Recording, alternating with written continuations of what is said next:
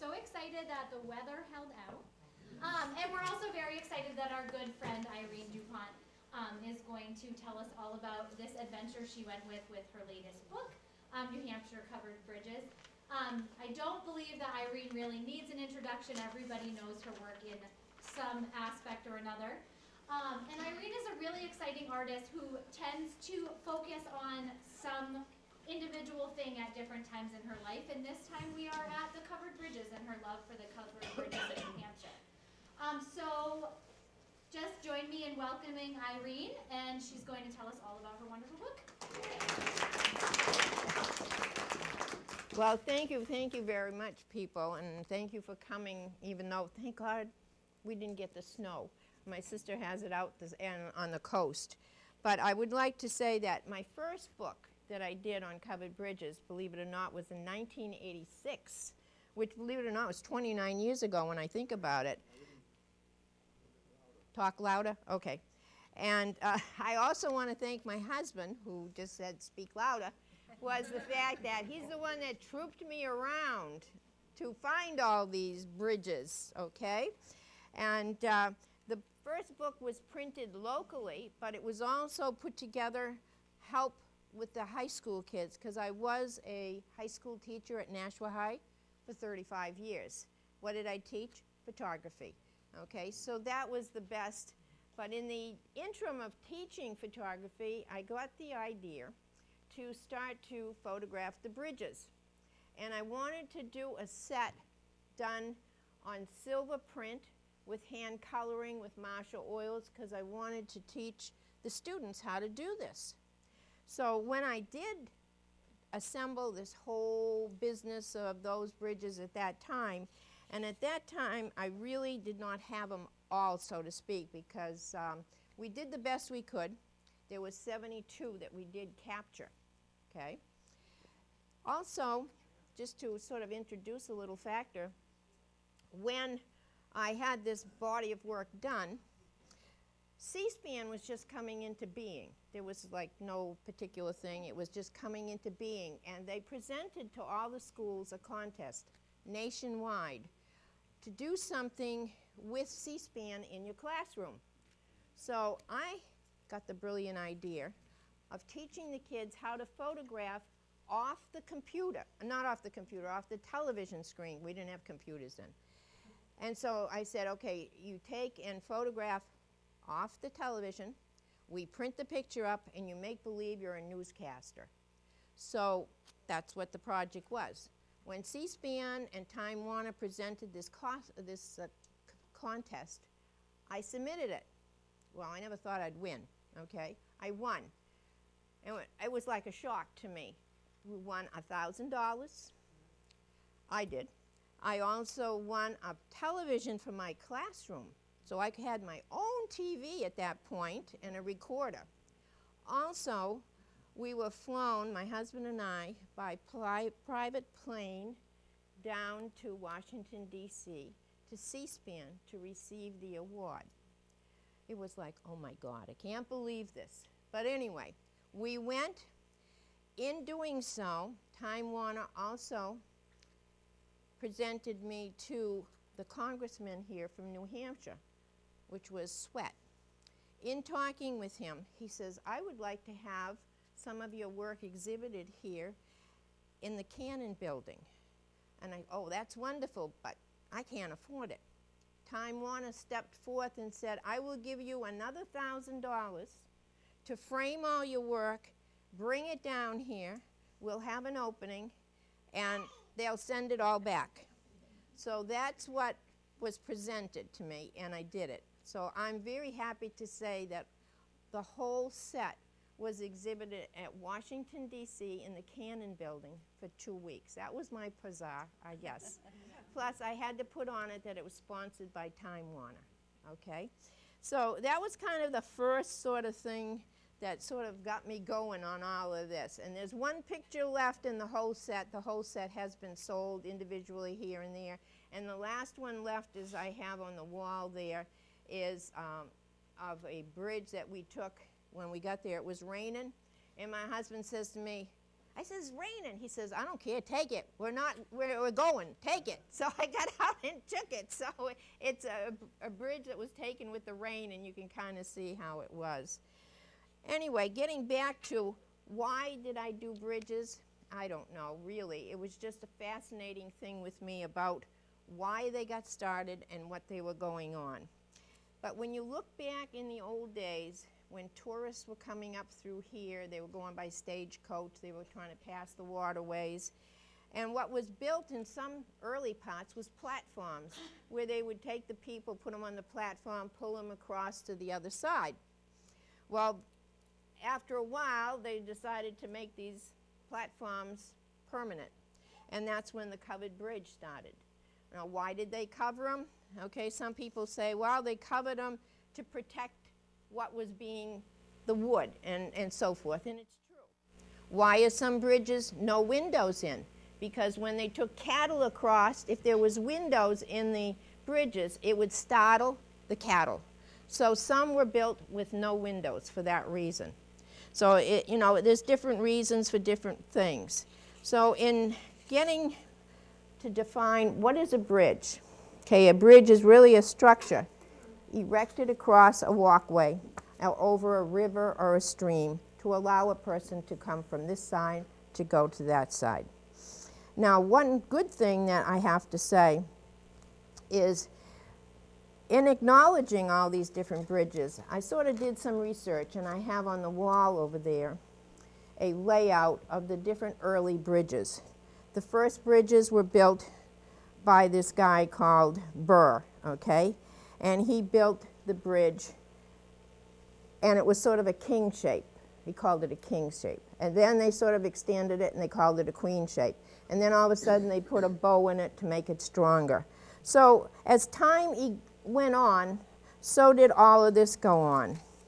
And the economical reasons for building these covered bridges was to go from one side to the other side, obviously. They even charged tolls. Because let's face it, they were building bridges, they wanted money to help maintain the bridges. So there was tolls on a lot of bridges. Back in 1825, the heyday was when there was, believe it or not, 10,000 covered bridges here throughout the whole New England states. As time goes on, because of building now with iron and other ways, okay, it dropped down to only 950 bridges. Now, the thing that happened in 1950, the government passed a ruling, and it's called the Surface Transportation Uniform Rehabilitation Act, and it is to preserve any bridge that is a wooden bridge, to preserve it. So that's why, and here in New Hampshire, we're very fortunate. We have a group of people that look out for all these bridges. They form this group and they watch over. Something happens, they look on it and they rebuild it. Some bridges now have cameras on. As well as you know, the Jackson Bridge, for example, has been hit 3 times already this past year because somebody, quote, didn't drive straight over the bridge and hit the corner. The Cornish-Windsor Bridge was also hit by a truck who thought he could go through, and the truck was a little bit too big. So, you know, we have incidences like that, but now they've put a lot of cameras in these bridges. So we have preserved our bridges. The largest bridge that I know of that at that point in time was built in Easton, Pennsylvania, over to Phillipsburg, New Jersey. And that bridge lasted for a while, and then it deteriorated because of storms and so forth. Okay, I am going to, let's see if I can, I'm not kosher on all this.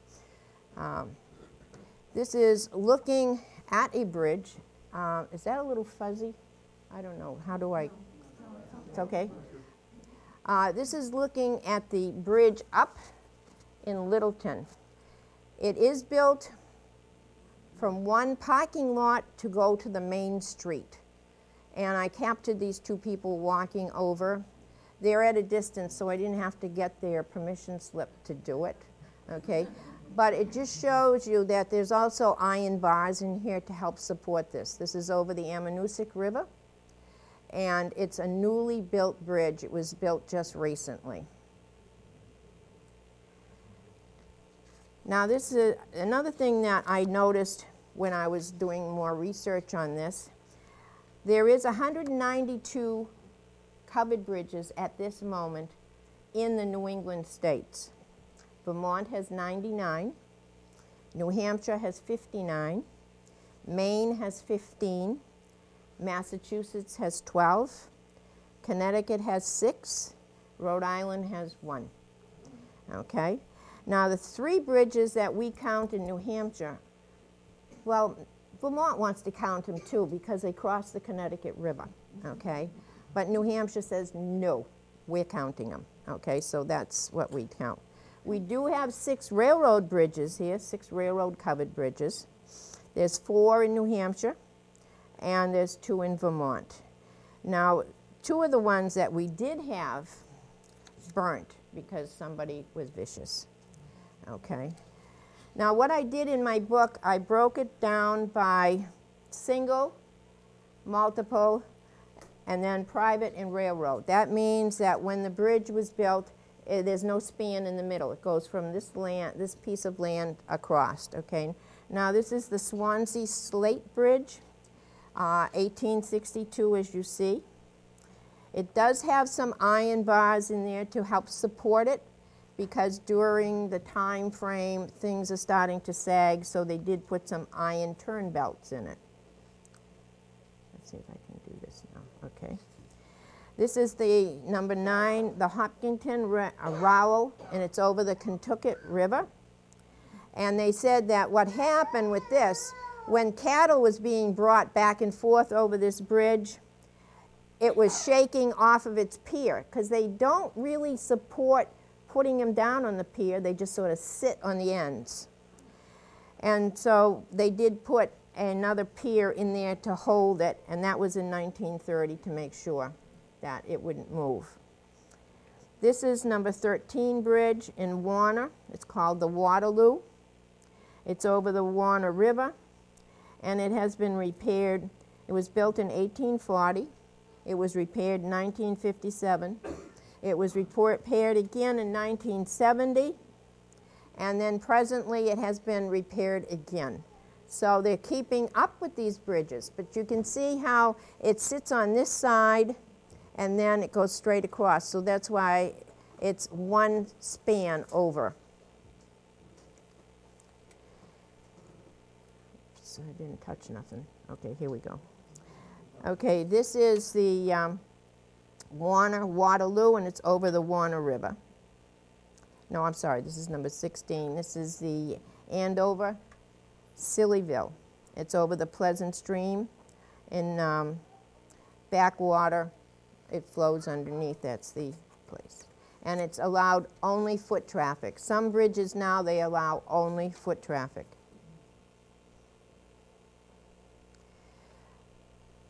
Okay. This bridge is number 18, and you can see the highway has passed it by in 1964. They've since, I've taken this picture though, they have repaired it so that it, you know, it's in better repair than what it was, but it's still there.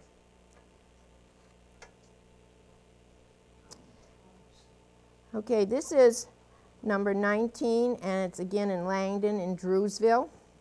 It's the shortest covered bridge. And again, the highway passed over this in 1955.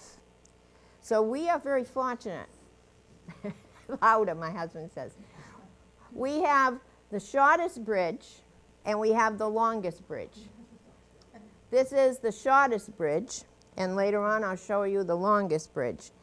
And this again was passed by the road in 1955. And it's still in pretty good condition, as you can see, and they've painted it. I don't know. I don't have it in my notes. It's in my book, though. Okay, this is the Cornish Dingleton, and this bridge was constructed in a schoolyard, okay? So the children actually saw this bridge being built in the schoolyard, and then it was pulled by oxen into its place. Again, it was damaged, though, in 2016 when somebody drove and missed the edge and hit the corner of it. So this bridge definitely has a camera on it again, because I guess it's, you know, it's narrow enough and people can't drive straight. So, and the funny part about it is I was asking my stepdaughter, because she married a Tasker, and this bridge was built by a James Tasker. So I was asking her to check with her husband if maybe in generations the Tasker did belong, you know, come down through the history of with them. And she said she didn't know, but she was going to check with Gary. The other thing is I have a book that I wrote on the memories of Long Pond, because my husband and I purchased a camp on Long Pond in Northwood. And so I wrote a book on the memories of it, and I did research on that whole area. And again, Tasker was a name that owned a lot of property there. They owned an inn, they owned a stagecoach, and they ran, Route 4 is what goes right through Northwood, and they used to cut a lot of pine trees off of his property and take those huge big pine trees down to Portsmouth for the ships. So the book, I just have a few books left there if anybody's interested in purchasing them. And it tells about some of the history of Northwood and, again, of our cottage and so forth there, and the people that are on that body of water. Okay, this is the Pittsburgh-Clarksville. It goes over the Connecticut River. It connects Pittsburgh and Clarksville. But the problem with this right now is Pittsburgh claims it's theirs, Clarksville claims it's theirs, but they each don't want to pay for repairs. Because they go, no, you own it. No, you own it. How can we repair it? And you see what they did in the middle, because the middle was coming down. Okay? Now you can see where the bow is in that bridge, and that was the addition that was added to try and strengthen the bridge. Now, nobody drives over this. This is a walking bridge also. This is another one in Pittsburgh, and this is called Happy Corners, okay? And this is over Perry Stream. You can drive over it. It is small, and you can also see it has the bow in it to help sustain it. But it is a small bridge. It's not, you know, as large as the other ones. It's unpainted, it's weathered, and it's the oldest, in a sense, 1800. So that's when that one. Okay, then Pittsburgh has another one. Pittsburgh has 3. So if you ever go up along the border area, be sure and go and see all 3. Okay, this is over the Perry Stream also, and again, it's only foot traffic, and you can kind of see it's bending in the middle. Okay, bending in the middle. A lot of people fish in that stream around there, so when you go, sometimes you see a lot of people fishing in there, and again, it's foot traffic only. This is Campton, and it's called Turkey Gym. It was built in 1883. A flood took it down in 1958. And believe it or not, it was destroyed again in 2011 by the Hurricane Irene.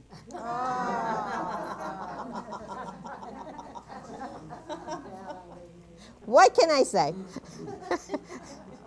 And it was rebuilt again in 2016.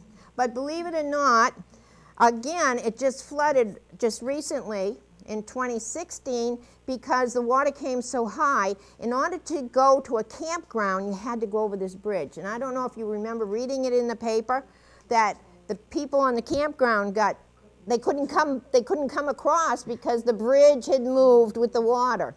Okay? But it's fixed again. So hopefully they make it higher. Okay, this is the Jackson, the Honeymoon Bridge, built in 1876. It's called the Courting Bridge. Now, it's over the Ellis River. It's painted red, because my pictures are all black and white. But they added the side so pedestrians could walk on the side of it in 1930, because too many people were walking in the middle when people were going through it and so forth. A lot of brides and grooms that get married up in that area, they want their picture taken in front of this bridge. This bridge also has been hit 3 times already. Just recently, within the last year, somebody ran into the corner of it. And they said, oh, that's no problem, but you figure the corner is important because it holds up that corner of the bridge. So, again, they've installed a camera over there. Okay, this is the Winchester Ashalot Bridge. This is painted white. It's really a beautiful bridge. It was built in 1864. At that time, it only cost $4,650. And at the first time that it was built, it had 2 walkways. Now it only has 1. It had a walkway on both sides. This walkway was removed, okay? And you can see they've placed bars on the side here, though, to help hold it. And this bridge is number 1. Does anybody know how they numbered the bridges? Okay, New Hampshire is smart in a sense. They said, okay, we're going to number the bridges so everybody knows where these bridges are located. They started with this one for number 1, because if you look at the state, comes down like this, narrow at the top, comes down, curves over, and then blossoms out, okay? Right here is the Ashalot, number 1. So they start number 1, 2, 3. They go all the way up to the top, around the top, back down, over, around, over, through, and then back down. So that's how they're numbered. They're numbered with this one as number 1, because it's really a prize. Also, this place, what they do, this town, they close the bridge once a year, and they have a festival on the bridge, so that they put tables in there, and people come and bring food and everything. It's sort of like a potluck supper that they have to advertise and to enjoy the bridge.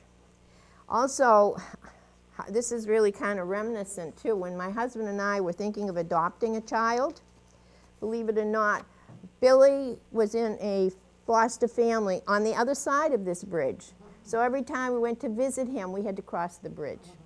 So this bridge really is quite reminiscent of the fact that we adopted Billy many years ago. He's married, got a child and a grandson and the whole 9 yards, okay? Is that right off 119? This bridge is right off of there, yes. And when this bridge was built in 1864, I think I said this, cost only $4,650 to build at that time. Okay, this is our pride and joy. This is the Cornish-Windsor Bridge. It was built in 1796, and then it was refurbished in 1824. Then it was refurbished again in 1828, and then refurbished again in 1866. Okay, and then in 1954 again, 1988 again. But believe it or not, it was a toll bridge. Okay?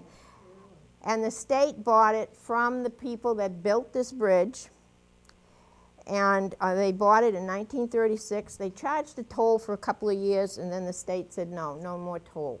So, but it is the longest wooden bridge. It is a 2-span bridge, as you see. And I can remember my husband and I going up there when they were fixing it up, or rebuilding some parts of it and structuring it. And you can see how it kind of bows a little, but it's still as far the finest, one of the finest covered bridges here in North America. And it is the longest 2-span in the world, okay? And the builder to that was James Tasker. So that's again why I asked Roxanne to check with her husband. And it is a civil engineering landmark. So, I mean, this is up in Cornish. It's a beautiful bridge. It really is. This also, It goes over the Connecticut River, yes, right over. Also, this one here, Bath, and you can see it's a 4-span. It's 375 feet. And when they first built it, was fine. But then the railroad tracks were going to go through. So in order to have the train go through, you can see how they raised it. So if you look at the piers, you can see how they've put the addition on over here to raise it up so the train could go through, and then how it diminished and diminished and then onto the land. And they've just finished fixing this bridge up again, because I remember seeing it in the paper. It, again, also is a beautiful, beautiful bridge. And again, you can see they have little few windows in it, because remember, way back when they brought cattle over, they couldn't have windows because the cattle would get shook up. They'd think they were going into a barn instead. Okay, wait a minute, let me hit this again. Okay, now this here is a railroad bridge. And we're very fortunate because we have it locally. It's in Kentucket. It's over the Kentucket River. It was built in 1849 by the Boston and Maine Railroad. And it's the oldest surviving railroad bridge. And again, New Hampshire can take credit for this. It's the oldest surviving railroad bridge. It did get washed off its piers in 1936 with a flood. They put it back, and then in 1938, got washed off again. Then, from 1962 to 1990, it was a warehouse. And I can remember going, because there's an ice cream shop on the other side of it. And I can remember going there and having an ice cream sundae or so forth. And I said, what a shame. That covered bridge is sitting there, and there's signs painted all over the sign because they used it as a warehouse. So it had canoes in there and boats, and you know, they were using it as a warehouse for people that had boats and so forth. But then it now has been resold and resold, and now in 1990, okay, they plan to restore it. There was a big article in the paper just within last year that they're going to restore this bridge. It's still in perfect condition, though, I really say that. And there's a train depot that's close by that was an older building that was sort of falling apart. And they're going to take that depot and they're going to fix that up so that they're going to make the bridge with the depot. And they're hoping to get a hold of a train to put there too. So it's going to be really a nice tourist attraction to go and see. And that little village is a really nice village too, where this railroad bridge is. So that's another plus for New Hampshire, I can say. Okay, now this is another plus. Okay, this is up in Bartlett. And believe it or not, this is a gift shop. So this was sold to a person, and the person has restored it and has kept it. And the gift shop is in half of it, but the other half you could still walk on if you want to. Okay, but it is a gift shop, and that's another plus for us. Whoops, come on. Okay, here's another railroad bridge that we have, and it's in Newport. The rails have been removed from it, though. This way here you can, walk through. Also, in order for us to take this, my husband and I had to go in with snowshoes because we had to park the car and then get on our snowshoes and walk in with my camera and so forth to take this picture of this bridge. But it was built in 1896. It was restored again in 1907. This is another plus for us. This is New England College in Henniker. And what they decided to do in 1912, they wanted to build a bridge over that waterway. And so they built the bridge on land with the students helping and so forth and so on. And then when the winter became really, really cold, they hired somebody that had some oxen, and they pulled the bridge across like they did in the old days to actually place it in place with the oxen. So again, I think New Hampshire is really a plus plus. And that's a beautiful bridge to go see.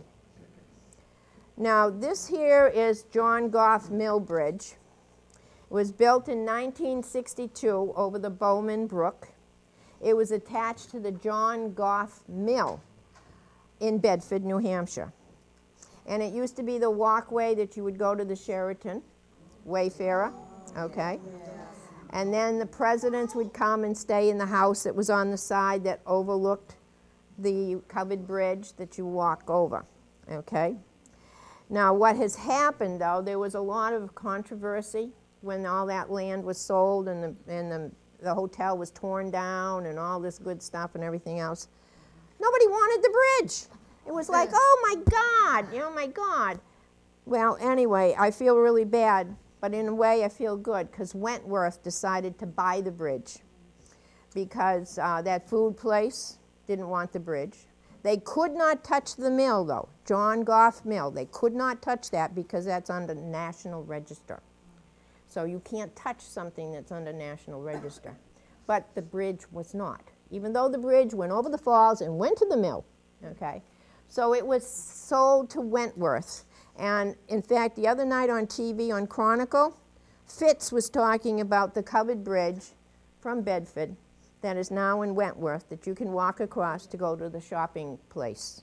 So it served a good purpose, okay? So that's a really, really nice factor, but I feel bad that we lost it in Bedford. I mean, I'm not a Bedfordite, but we still. And I do have two pictures over there that I did shoot. One of the bridge in the winter, which is printed on a 35mm picture, a film, and developed it myself, as well as a small one.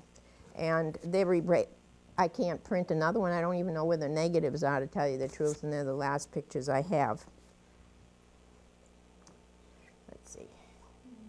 Okay, this is a funny little bridge. This is on Stowe Road in Merrimack. It was built in 1990. And again, what was happening, they had a little bridge there and it was falling down. And the town said, well, it costs too much to have somebody come and build a bridge. We don't want just a plain bridge. Controversy. Anyway, what they did is they farmed it out to this company in Michigan. This bridge was built in a kit form, brought here by truck and put together, and it's shiplapped together. And it's really an interesting little bridge. And I'm glad that they proceeded to do that. So that way there, the town got away with it really cheap. But it served its purpose. Okay, now getting to the little old man. Okay, what happened in old times, freezing and thawing and so forth, and this was taking shape. In 1805, Nathan Hale and Lou Brooks discovered this face. The Appalachian Mountain Club reported that the forehead was starting to slip. So in 1915, this Reverend Guy Roberts determined to fix it with a Mr. Geddes. So they kind of got up there and started chaining some of the rock together and so forth to hold it, and everything was going fine. In 1945, the old man became New Hampshire's official state emblem. Then in 1953, more cracks were coming. So they again started to repair it. In 1955, President Eisenhower dedicated this to a stamp, New Hampshire stamp with the old man on. 1957, major repairs were done on it by Neil Nelson. And then he kept checking on it, and repairing it and so forth. 1976, Ronald Reagan came and visited it, and it was a big ta-da for the state.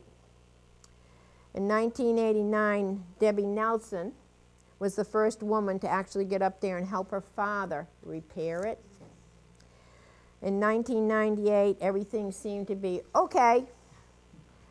And I went up in September 13th in 2002 and photographed it in the fall, which I have some pictures over there. And then in November 11th, I went back up again in 2002 and photographed it in the winter with some of the ice. And then 2003 May, foggy day, our old man disappeared. I have a timeline of it in the corner of the pictures over there. you're more than welcome to take a timeline of, which is written by Weir's Times. Okay, so this was the winter shot. All my work is all on 35 millimeter negatives. I printed everything myself. I taught photography. I had my own dark room in my own home. My husband can attest to it. And so I have pictures over there of the old man, and then this was the last my husband took of me taking pictures, looking through one of the covered bridges, because I did have to go back and re-photograph some bridges for the book, because I had to add some bridges that I didn't know existed, or I say they now, there's more new bridges that have come out about, and I have those in there. Oh, you don't need to know all this stuff. Okay, so that's, I appreciate everybody coming and listening to me talk about the covered bridges. They're really, how should I say, from my heart, as well as the old man. And I have a lot more information in the book about different little other things, but I didn't want to cover all the bridges, because as you know, we have 59 of them. We're second in the New England states to have them. And I think New Hampshire should be very pleased with what they have. Really very pleased. And they're all able to be visited. And the fact that we still have railroad bridges to visit that are covered bridges, as Hasson's going like this. And that, as well as the information on the old man. So have something to eat. There's plenty of things here from Roby's store. There's cookies from Leah's husband, Alan. Okay. Questions? Yeah, from your history of the Wentworth Bridge, that has to be one of the youngest covered bridges in the States. Yes, it is. Either Yes. that or the one that was made in Michigan and you know, That's the youngest. I think of the those one two. that made in Michigan is the youngest, because they debated about, well, they didn't want McGrath come down and all that. Now the one on Swam Lake, that bridge has been completely rebuilt, and they built that on land too and pulled it over on Swam Lake. That's a beautiful, beautiful Covered bridge. bridges are still being built. Yes, yes.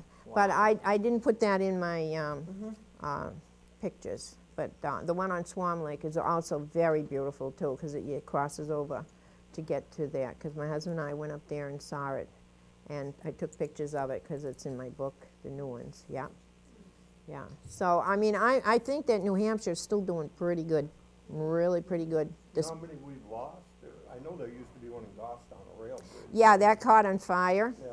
Well, that's the trouble. Now, there's one in Franklin. My husband and I went to find the one in Franklin because that was called the Upside Down Bridge, where the tracks were on the top and the covered bridge was underneath. But somebody set fire to it. And so all that was there was the railroad. I said, I'm not taking that. I'm not putting that in my book. So that just happened within the last couple of years, that somebody burnt that. It's like, I don't know what's wrong with some people, you know? You know, it's just really, you know, it's mischief. The one in Goffstown was teenagers. Yeah, see, teenagers, see. Leah remembers because, yeah. And that was a beautiful bridge. But again, I can't put it in the book. It wasn't there when I did the book. We've lost like about 20, I think, because I started doing the same thing many years ago, and I swear there were 70 or more when I was doing it. Oh, I'm sure, I'm Lost sure. a lot of them. I don't think that Vermont numbers their bridges like we do. But they've lost a bunch. They've lost a bunch of them too. Yes, they have. Yeah. You know, and I mean, some bridges are worn and torn because they're walking bridges now. Right. And then some places, some hotels and that have made little walking bridges, but I didn't get to put those in. I said, you know, enough is enough is enough. So I have the book, and it's special for $19.95 if anybody wants it. I have some pictures of the old man. I have my second book, The Memories of Northwood Lake, Long Pond in Northwood. And I have some postcards if anybody's interested in postcards. They're in sets. If not, thank you for coming. Thank you for, have something to eat.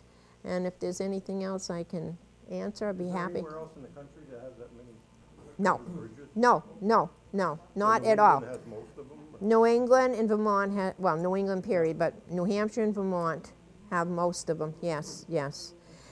It's funny though, Rockingham County here in New Hampshire has none. Has none. Rockingham County has none. Right, Pennsylvania, because of the Amish, them building over things. I don't know how many though. At one time it was 219. Really? Yeah. That was the 80s when I was investigating them myself. And New York has a few. New York has a two-way. You can go both ways on the bridge at the same time. Oh, really? Yeah, two-lane. Yeah, I forget where it is, but it's Yeah. not too far from the border. Yeah, no, I've not gone beyond the New England. Yeah. Are any of the covered bridges in New Hampshire where you can drive two cars at once, or are they all one lane? Well, there's quite a few that you can drive two cars. Yeah. That new one in Plymouth, where you put trucks and cars. Yeah, that's what you were saying, yeah. Because, see, that was a burnt bridge. Yeah. The kids burnt that down, and then they built it. That one? No, the old one is. Yeah, the old. The old one is. And then Stark just got through refurbishing theirs and opening it up to traffic. Before then, it was sort of sit aside. Yeah. Okay. Well, thank you very much. I appreciate it.